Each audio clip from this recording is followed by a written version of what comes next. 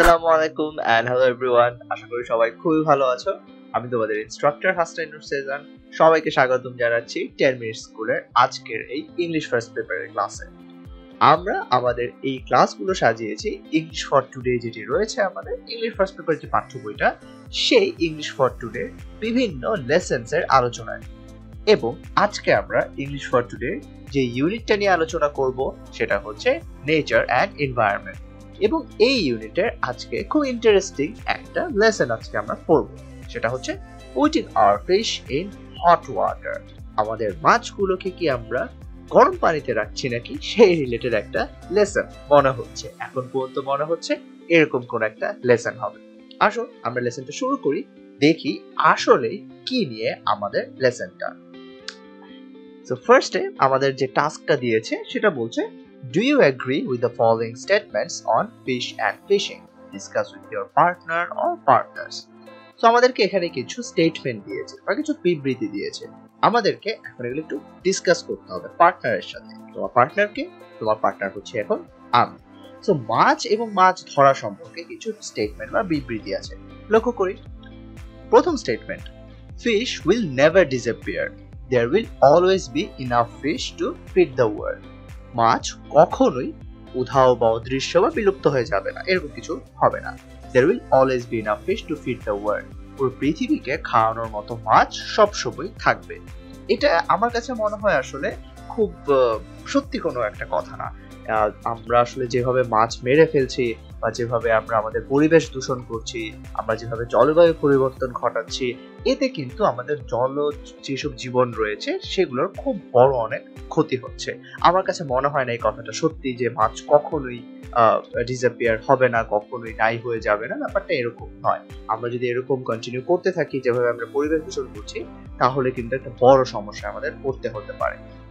Second statement দিয়েছে, in many ways people R like fish. অনেক থেকে মানুষ মাছের মতো। ওকে, এটা একটু চিন্তার বিষয়। আমি এক্স্যাক্টলি আসলে শিওর না কিভাবে মানুষ মাছের মতো হতে পারে। হ্যাঁ, দুইটাই লিভিং বিং, দুইটাই মানে বেঁচে আছে, দুইটারই খাওয়া দাওয়া করতে হয় বেঁচে থাকার জন্য। এরকম হয়তো কিছু জৈবিক চাহিদাগুলোর ব্যাপারগুলোতে হচ্ছে মানুষ এবং ফিশ এক হতে পারে। এছাড়া আমার কাছে মনে হয় না people and fish R like. তোমাদের যদি মনে হয় দেন ডু গিভ রিজনস কেন আসলে তোমাদের কাছে মনে হয় মানুষ এবং মাছ একই রকম। ওকে, এটাই আমরা এখন ডিসকাস করবো। অ্যাকচুয়ালি এটা আমাদেরকে বলেছে যে তোমার পার্টনারের সাথে ডিসকাস করতে হবে। সি নাম্বারে বলেছে, the hobby of fishing should be band to help protect fish population. তো অনেকের শখ আছে, ওই যে মাছ ধরার যে একটা শখ থাকে না, সেই শখটাকে মনে হয় ব্যান করে দেওয়া উচিত বা সেটা একটা নিষেধাজ্ঞা দেওয়া উচিত, যেন আমরা মাছের সংখ্যাকে বাঁচাতে পারি বা মাছকে বাঁচাতে পারি। আমার কাছে মনে হয় এই স্টেটমেন্টটাও খুব ভ্যালিড কোন একটা স্টেটমেন্ট না, কারণ শখের বসে আসলে যারা মাছ ধরে থাকে তারা কিন্তু খুব বেশি মাছ আসলে ধরে থাকে বলে আমার মনে হয় না। এবং সেটাও কিন্তু শখের বসেই করা, কিন্তু ব্যবসায়িক কোনো পারপাসে না, সেহেতু জলজ জীবনের কিন্তু তেমন কোনো ক্ষতি না করে এটা করা সম্ভব। তাই আমার কাছে মনে হয় এই জিনিসটাতে নিষেধাজ্ঞা বসানোর আসলে কোনো কারণ নেই। ওকে, সো আমরা এখানে কিছু স্টেটমেন্ট দেখলাম, আলোচনা করলাম। এখন আমরা নেক্সট টাস্কে যাই, সেটা হচ্ছে read the text below and say the statements that follow are true or false. If false, give the correct information. So আমরা এখন একটা টেক্সট পড়ব, একটা পাঠ্য পড়ব। এরপর আমরা কিছু স্টেটমেন্ট, আবারও কিছু স্টেটমেন্ট বা বিবৃতি দেব। এখন আমাদেরকে বলতে হবে সেই সকল স্টেটমেন্টের মধ্যে কোনগুলো ট্রু অথবা কোনগুলো ফলস। ফলস হলে আমাদেরকে কারেক্ট ইনফরমেশন বা সঠিক তথ্যটাও দিতে হবে। আগে আমরা একটু টেক্সটটা পড়ে নিই, তারপর আমরা স্টেটমেন্টগুলো যাই। টেক্সটটা আমাদেরকে ফার্স্টে বলছে, fish population is in serious danger from global warming. বৈশ্বিক উষ্ণায়নের কারণে মাছের জনসংখ্যা কিন্তু বিশাল একটা বিপদের মধ্যে পড়েছে। Climate change is increasing the water temperature in reverse, lakes and সিজ। জলবায়ু পরিবর্তনের কারণে কিন্তু নদী, হ্রদ এবং সাগরের পানির তাপমাত্রা বেড়ে যাচ্ছে। This means there is less food and oxygen available for fish. এটার মানে হচ্ছে পানি গরম হয়ে যাচ্ছে, তার মানে হচ্ছে মাছের জন্য পানিতে এখন কম খাদ্য এবং কম অক্সিজেন অ্যাভেলেবল বা পাওয়া যাবে। It also means the fish may not grow fully and may have fewer fish fries. পানি গরম হলে তার মানে এটাও দাঁড়াবে মাছগুলো হয়তো পুরোপুরি বড় হতে পারবে না, যতটুকু তারা বড় হতে পারতো আগে সেরকম বড় তারা হতে পারবে না, এবং তাদের মাছের পোনাও কিন্তু এখন কম হবে। Some fishes will become extinct if temperatures rise even by 1 or 2 degrees Celsius. আমাদের এই যে পানির টেম্পারেচার বা তাপমাত্রাটা যদি জাস্ট 1-2 সেলসিয়াসও বেড়ে যায়, 1-2 ডিগ্রি সেলসিয়াস বেড়ে গেল, কিছু কিছু মাছ কিন্তু একদম বিলুপ্ত হয়ে যাবে। Climate change increases the pressure on fish population. জলবায়ু পরিবর্তন যে হচ্ছে এই জিনিসটা কিন্তু মাছের জনসংখ্যার উপরে একটা প্রেসার বা চাপ বাড়িয়ে দেয়। Fishes are one of the world's most valuable biological assets.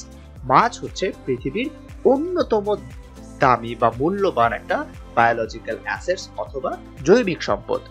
40% people in the world eat fish as their main source of protein. পৃথিবীর 40% মানুষ, শতকরা 40% মানুষ তাদের আমিষের চাহিদার জন্য কিন্তু আসলে মাছের উপরে নির্ভরশীল। চিন্তা করো, পৃথিবীর 40% মানুষ প্রোটিনের জন্য বা আমিষের জন্য শুধুমাত্র মাছের উপর নির্ভরশীল। If we fail to reduce greenhouse gas emissions, we'll increase the pressure on fish. আমরা যদি এই যে গ্রিনহাউস গ্যাসগুলো রয়েছে সেই সকল গ্রিনহাউস গ্যাসের নিঃসরণগুলো কমাতে ব্যর্থ হই, তাহলে কিন্তু আবার এই জিনিসটাও আমার মাছের উপর একটা চাপ প্রয়োগ করবে। As a result, people who depend on fish will suffer from hunger and poverty.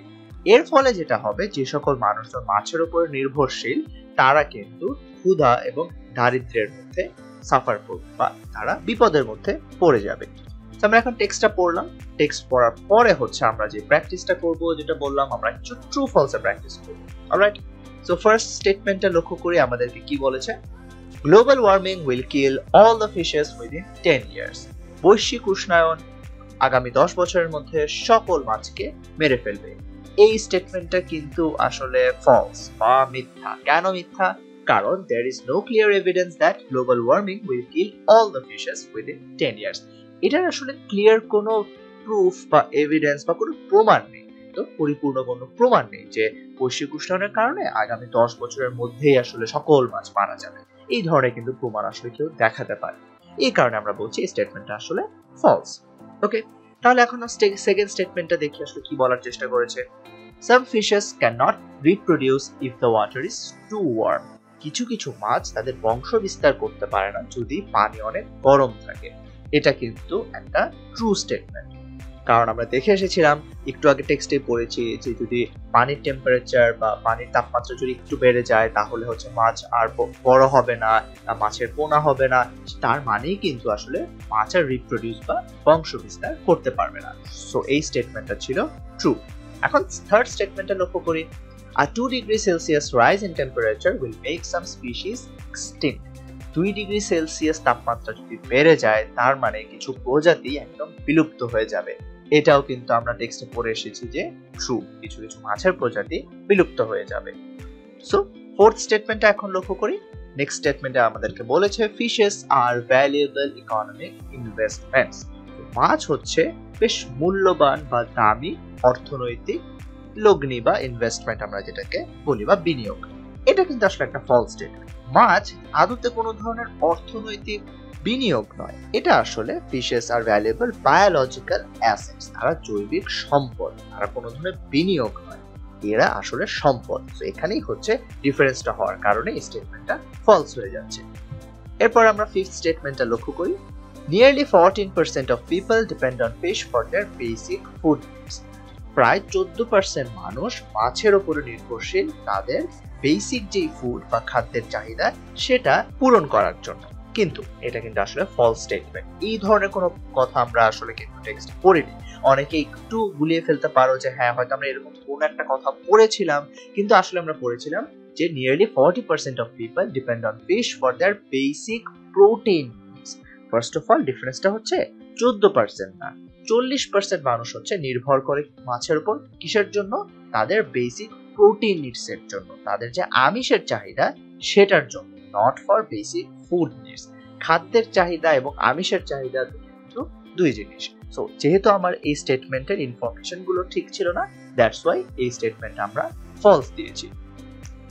Six statement, People will suffer a lot if greater pressure is put on fish. যদি মাছের উপরে চাপ আরো বাড়তে থাকে বা আমরা যদি এভাবে প্রেসার বাড়াতে থাকি, চাপ বাড়াতে থাকি, তাহলে আমরাও কিন্তু বেশ সাফার করবো, আমরাও কিন্তু বেশ বিপদে পড়বো।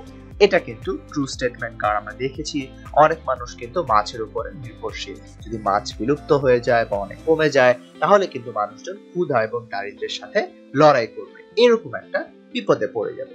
অলরাইট, সো আজকের ক্লাসে হচ্ছে আমরা বিভিন্ন বিষয় নিয়ে আলোচনা করলাম। আমরা দেখলাম কিভাবে টেম্পারেচার বা তাপমাত্রা বাড়ার সাথে আমরা যে মাছের কথা বলছি তাদের জীবন কিভাবে একদম ওতপ্রোতভাবে জড়িয়ে আছে।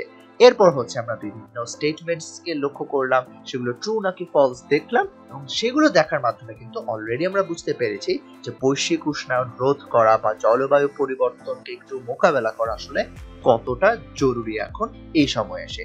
আশা করি আমরা পুরো জিনিসটা খুব ভালো মতো বুঝতে পেরেছি। যদি তেমনটা হয়ে থাকে, thank you very much guys, that was all for today. ইনশাআল্লাহ নেক্সট কোনো ক্লাসে তোমাদের সাথে আবার দেখা হবে।